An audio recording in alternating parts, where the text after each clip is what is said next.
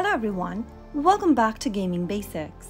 In today's video, I'm going to show you how to log out of Cooking Craze application on your mobile device. If you want to sign out or log out of Cooking Craze game, here is how you can do it.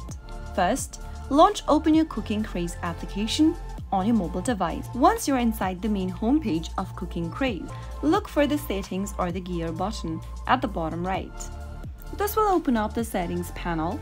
Tap on the log out button in order to log out of Cooking Craze. If you log out, you'll start the game over as a guest account.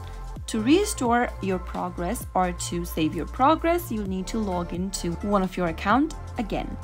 So tap on log out if you're sure you'd like to log out of your game, and then you'll be redirected to this page from where you can easily play the game as a guest.